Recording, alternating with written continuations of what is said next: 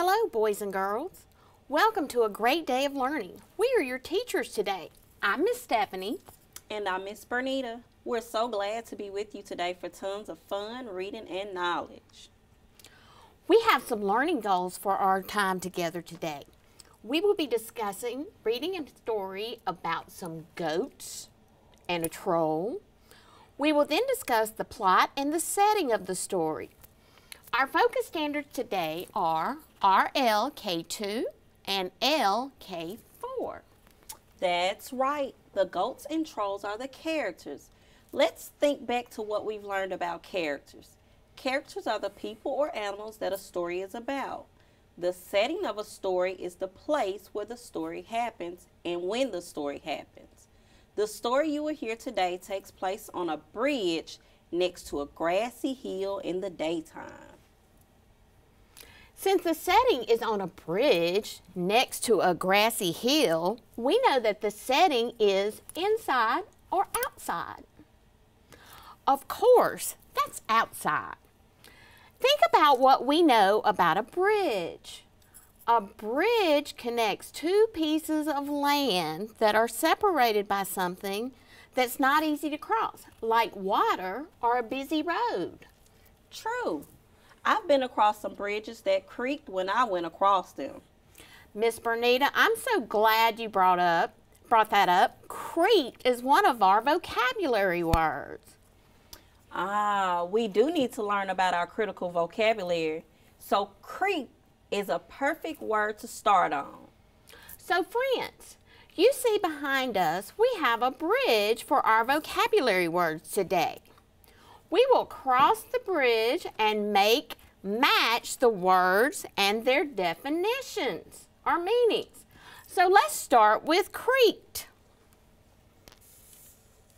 So creaked means a low squeaking sound.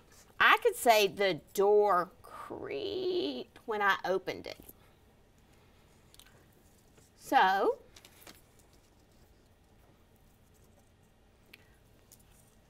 creaked is our motion for our word. Miss Bernita, you want to review it? Let's do the motion to help us remember. Creaked. Creaked. Perfect. So scholars, what's the word that we meet that made a low squeaking sound?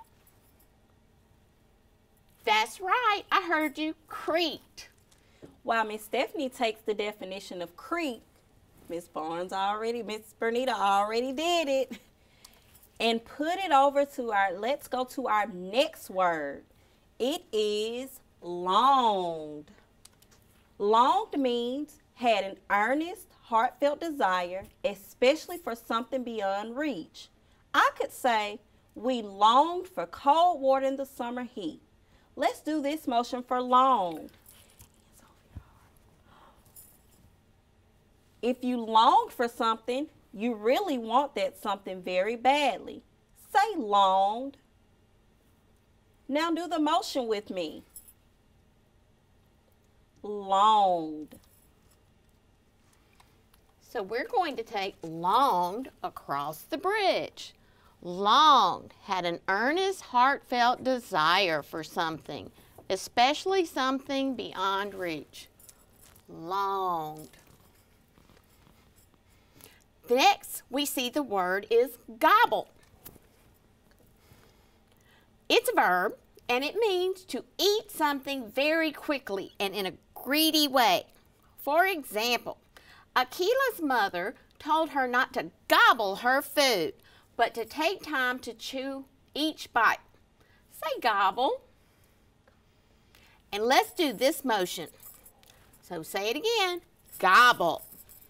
Great work. That means to eat quick and greedy. There you go, gobble. All right, friends, gobble. To eat something in a quick or greedy way.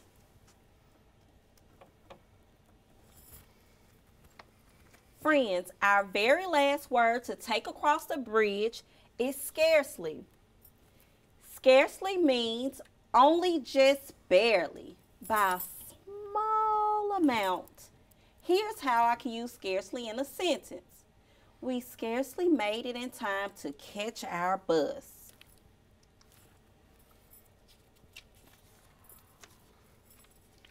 Woo! That's happened to me before. I scarcely made it to the bus one time and longed for the rest of the day after I learned I was so tired after I ran to that bus. So let's take scarcely across the bridge. Woo! Only barely just enough time. Our board wants to fall on us. Oh, Miss Stephanie, I like how you use 2 of our vocabulary words to tell us your story. So friends, what means only just barely? That's it. Scarcely. Let's go over all of our words. I'll point to a picture and you tell us what the word is. What's that word? Creaked. What's this word? Longed. That's right. What about gobble? You can say it, gobble. Do the motion. And then our last one is scarcely. That's right, boys and girls. Miss Stephanie, I know how much you and I love playing games. Oh, you got that right. What are you thinking about over there, Miss Bernita? I'm thinking we should play I Spy with our critical vocabulary words. I must say, I played I Spy before, but never with vocabulary words. How are we going to play this? I will give you and the scholars at home some I Spy clues. You will use the clues to determine which word I am spying. Okay. I got it. Friends, how about you? Are you ready? I think they are. Let's get our first round going. All right. I spy with my little eye something that means to want something badly that is beyond reach. To want something badly that's beyond reach. What do you think, friends? I heard it. Longed. Woo. I spied longed. You were so fast. Miss Bernita got ahead of me. I didn't know what was going on. Our word was longed. All right, next one, Miss Bernita. We're ready. All right. I spy with my little eye something that means made a low squeaking sound. Okay, I've got this one, and that one is... They beat you to it. I already heard the word creaked. That's exactly what I was going to say. Creaked made the low squeaking sound. Yes, it does. But you've got to be faster than that, Miss Stephanie. Ready for the next one? I'm ready. Okay. I spy with my little eye something that means to eat in a quick and greedy way. I've got it gobbled. I'm ready. I got it. Well, that you were. I spied gobbled. And it means to eat something in a quick and greedy way. All right, I've got one more. I spy with my little eye something that means only just barely, a small amount. I'm thinking it is... Too late. Is it too late? I've already heard one of our friends at home say, scarcely. That's what I spied. Wow, you guys and girls were experts with vocabulary words. I'll say, now that we are vocabulary scholars, we move into today's story. You are about to hear a story in which 3 goats long for something or want something very badly, but run into a problem trying to get what they want. Listen carefully to find out what the goats want, what the problem they encounter is, and how they solve the problem. Now that we've set the purpose for our reading, let's read our story.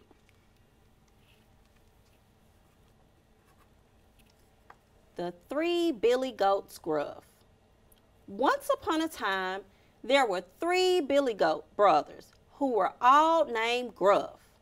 The 3 billy goats Gruff longed to go up a hillside covered with thick green grass. They wanted to eat that grass because they knew it would be delicious.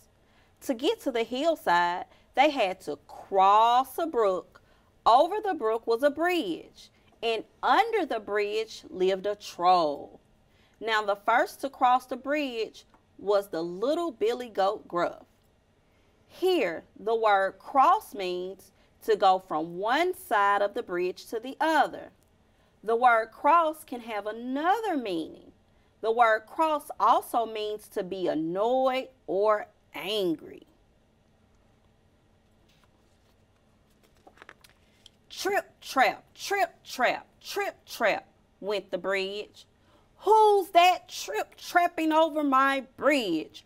Roared the troll, who had been taking a nap and was feeling quite grumpy from being shook awake by trip-trapping over the bridge. And the tiny goat said in a wee small voice, "It is only I, little Billy Goat Gruff, and I'm going to the hillside to eat some delicious grass."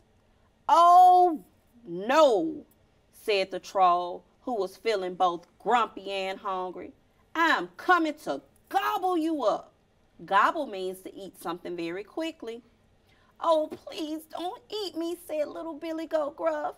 "I'm too little." "Yes, I am. Wait a bit until my brother comes. He's much bigger." "Well, be off with you," said the troll, who was usually much more polite when his tummy was full and he had a decent nap. He settled back down under the bridge, determined to fall back asleep. Soon, the middle Billy Goat Gruff came to cross the bridge.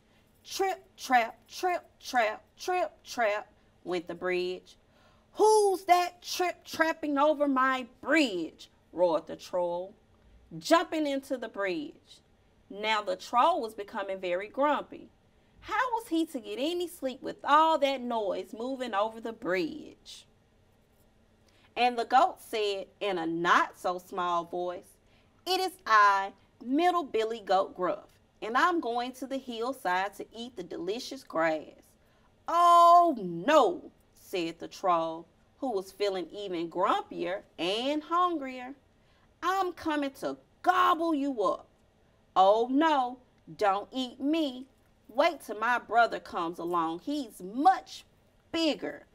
"Very well, be off with you," said the troll, who could not believe he had been disturbed twice in one day. He jumped back down to try once more to take a nap in his home under the bridge. The troll cannot sleep because the goats were walking noisily on his house. And just then, up came the great big Billy Goat Gruff. Trip, trap, went the bridge, for the big Billy Goat Gruff was heavy and the bridge creaked and groaned under him. That means the bridge moved and made a squeaking sound because the big Billy Goat Gruff was so big. "Who's that trip-trapping over my bridge?" roared the troll. For this was really quite ridiculous, and a deep, loud voice boomed, "It is I, Big Billy Goat Gruff." "Oh, no," said the troll, who was thinking now that he was feeling the grumpiest and the hungriest he had ever felt. "I'm coming to gobble you up." "Well then, come and try it," said the big Billy Goat Gruff. The troll climbed up on the bridge, but he was not prepared for what was happening next. What do you think will happen now between the troll and the big Billy Goat Gruff?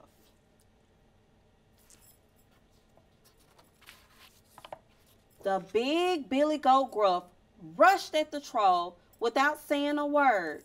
He danced and pranced all over until the bridge shook so much that the poor troll rolled off the bridge into the water.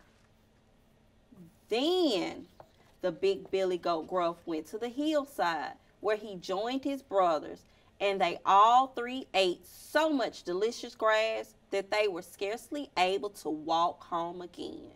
Snip, snap, snip, snap. This tale's told out. What an interesting story. Now that we've heard it, let's work with you for a few questions about the story. Remember when we ask you the questions and you have to answer them in a complete sentence. Here's our first question. How many billy goats Gruffs are there? There you go. There are 3 billy goats Gruffs. Great work. What are their names? I heard you. Their names are Little Billy Goat Gruff, Middle Billy Goat Gruff, and Big Billy Goat Gruff.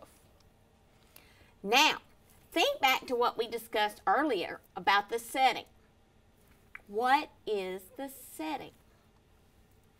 Nice recall. The setting is where and when the story happens. So what is the setting to this story? You've got it. The setting of the story is a bridge near a grassy hill. Great work, scholars.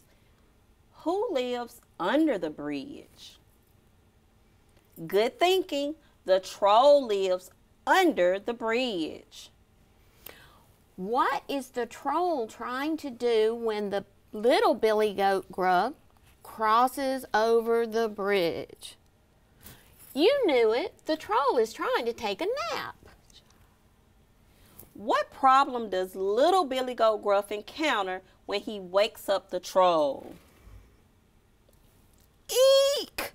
The troll yells and says he is going to gobble up the little Billy Goat Gruff. But why doesn't the troll gobble him up? Little Billy Goat Gruff said his brother was coming who's bigger. So the troll decided to wait. Now, who crosses the bridge next? Middle Billy Goat Gruff crosses the bridge next. Why doesn't the troll try to gobble up Middle Billy Goat Gruff? I heard you.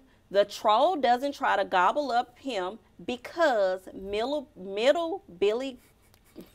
Oh, boys and girls, that is a tongue twister. Whew. Middle Billy Goat Gruff says his big brother is coming. So, who crosses the bridge last? That's it. Big Billy Goat Gruff crosses the bridge last. What happens? Great thinking. The troll says that he will gobble him up, but Big Billy Goat Gruff knocks the troll into the water. Amazing work, scholars. So, does the story end the way you expected it? How might the troll feel at the end? Interesting ideas. Miss Stephanie, unfortunately, our time is almost up today. Before we go, though, you told me when we started today that you wanted to close out with some final work with some of the words we heard in our story. That's exactly right. Thanks for the reminder. In the read aloud, you heard to get to the hillside, they had to cross a brook. So here, the word cross means to go over something. So we're going to put our definition up here, because cross can mean to go over something. Cross also can mean other things. It also means annoyed or irritable. So we know that our troll was annoyed and irritable trying to take his nap. So for us, Our second definition of the word cross is annoyed or irritable. So I'm going to put that right there. So today we heard a word that had how many definitions? That's right, 2 definitions. Great plan. So one finger like this means to go over something, and 2 fingers like this means annoyed or irritable. All right, so we're going to play with our definitions of our words. So if it's cross, to go over something, hold up a 1. If it's annoyed or irritable, hold up 2. So listen to the circumstance, I need to cross the street to get to work. Is that meaning 1 or is that meaning 2? Great thinking. You should be holding up 1 finger for meaning 1, to go over something. How about this one? I watched the horse cross from one pasture to another. Ah, yes, that is meaning 1 as well. How about this? My mom was cross with me when she saw I had not cleaned up the mess in my room. There you go. Meaning 2, irritated or annoyed. Let's do one more, quickly. The sisters became cross when we couldn't agree on the name for the puppy. You knew it. Meaning 2. Let's move on to one more word we heard in our read aloud about the 3 billy goats, Gruff. Yes, think back to the word longed. Longed. At the beginning of our time together, we learned that the word meant an earnest, heartfelt desire, especially for something beyond reach. When you have longed for something or longed to do something, it means what? You have really, really wanted something, or you have really, really wanted to do something. So, for example, Rihanna longed to swim in the pool to find relief from the hot sun. What's something you've longed for? Interesting. Now, I'm going to ask you some questions about what you might long for in different situations. When you answer Miss Stephanie's question, be sure to begin your response with, I have longed for. What have you longed for on a hot summer day? Great ideas. I heard I have longed for popsicles. I have longed for a cool drink, and I have longed for some cooler weather. What have you longed for on those really cold days? Of course, I have heard someone say I've longed for rain to stop quickly because it's cold outside. Why would rain and it's cold? That doesn't make sense. I don't know. Maybe I've longed for the sun to come out so I could play. There you go. I think I'm tired, Miss Stephanie. I think I am too. Friends, what an amazing work you've done today. As far as we've learned about characters, setting, read our story, and discussed some things we have longed for. Yes, we have all had a wonderful time with you all today, boys and girls. We look forward to seeing you again soon. Yes, please join us again and continue to explore more stories, events, and characters. Thank you for doing your best today, and be sure to share something you learned today with someone at your home. All rights and credits for today's lesson belong to Core Knowledge Language Art. We would like to thank them for publicly sharing these valuable resources. The views and opinions expressed in this lesson are those of Core Knowledge authors and do not necessarily reflect the official policies or positions of the Mississippi Department of Education. Thank you for joining us today, boys and girls. We will see you next time.